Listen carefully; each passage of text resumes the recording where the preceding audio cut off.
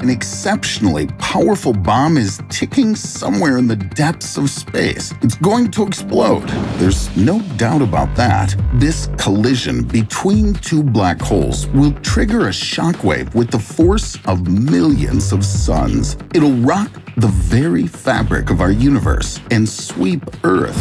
On the cosmic scale of things, this will happen in an instant. In this video, you're gonna find out how can we make a ticking blazar bomb of galactic proportions? Why are scientists so sure that the space catastrophe is inevitable? And when and how will the monstrous black holes blow up outer space?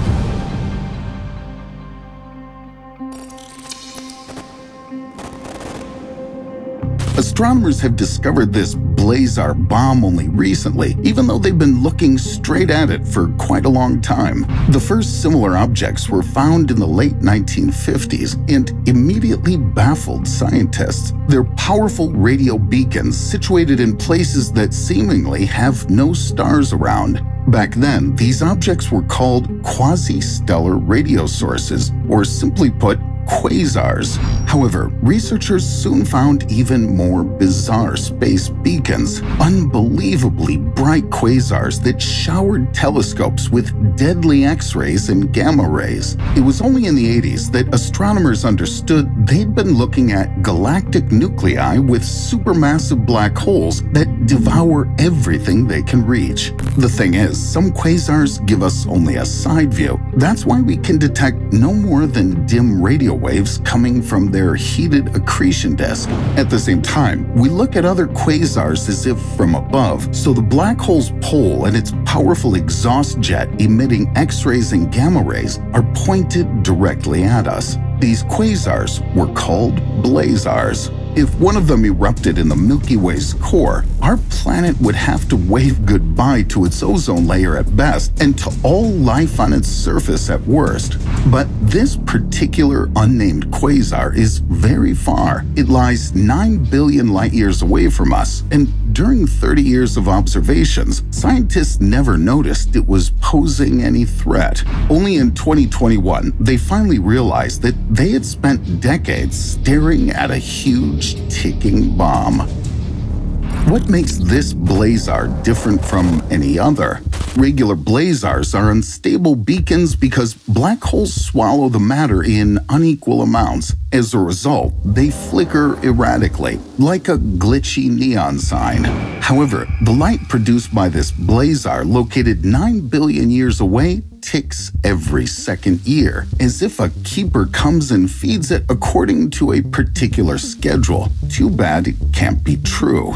In the universe, only pulsars can stick to such precise cycles, but their cycles are measured in fractions of a second. Besides, they occur because of tiny neutron stars and not supermassive black holes. As for quasars, astronomers saw one of them tick like that only once. Can you see those rhythmic flashes in the nucleus of the OJ-287 galaxy? That's a black hole with a mass of 100 million suns continually piercing the accretion disk around a monster weighing 18 billion suns. That's the cause of the powerful explosions. Although they're irregular too, sometimes flashes happen once a year, sometimes once a decade.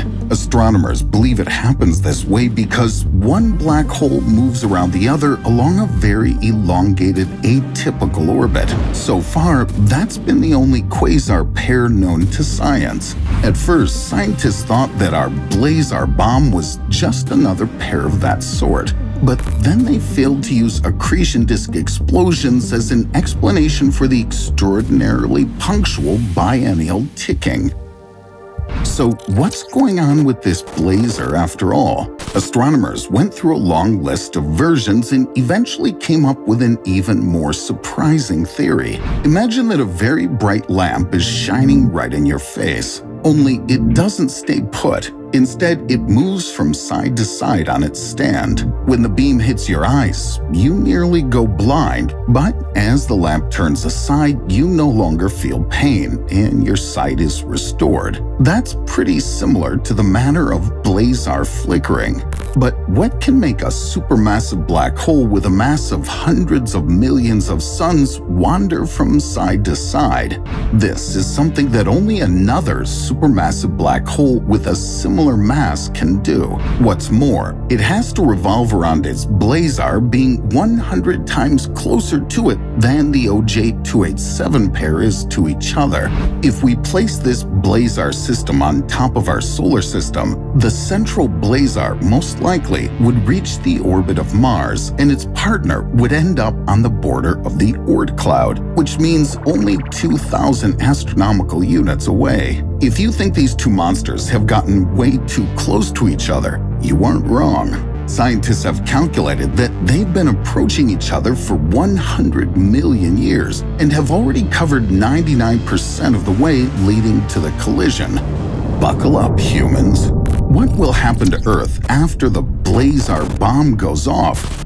Thanks to the LIGO, a highly sensitive laser observatory, we know that a crash between black holes impacts the entire universe. In September 2015, the machine detected gravitational waves triggered by a merger of two black holes. Each of them was as heavy as 30 suns, and when they hit each other, 3 solar masses were released as part of the gravitational shock wave. It passed through Earth and all of us at the speed of light, even though we didn't feel anything. That's because the blast was weak, so space expanded and shrank on a much smaller scale than that of even atoms. This time, the collision between the black holes from the blazar bomb will generate an unprecedentedly strong shockwave. At least 10 million suns will be converted into the energy of gravitational waves. We'll have to face tears in space-time comparable to separate atoms. So, what is a shockwave like this capable of? Perhaps it could stop nuclear reactions in the sun for a moment, or break bonds between atoms and disintegrate our planet. Or maybe the whole thing will be like that tablecloth trick when you pull it out from under the dishes on a table. Will everything stay right where it was? Until now, LIGO has detected gravitational waves millions of times weaker than that, so nobody can give definite answers to these questions. Scientists are yet to calculate the exact mass of the black holes from this blazar bomb and spot the weak gravitational waves they create while approaching. Astronomers are sure of one thing: the blazar bomb will explode in just 10,000 years. Considering the lifespan of our universe, that equals something like just milliseconds on a human wristwatch. Hold on. If this blazar lies 9 billion light-years away from Earth, it means that those two black holes should have already collided, long before our solar system and home planet were born. If so, the blazar bomb's gravitational shockwave is hurtling through the Milky Way only 10,000 light-years away from us right now. Do you think we still have time to launch exploratory probes and find out what to prepare for?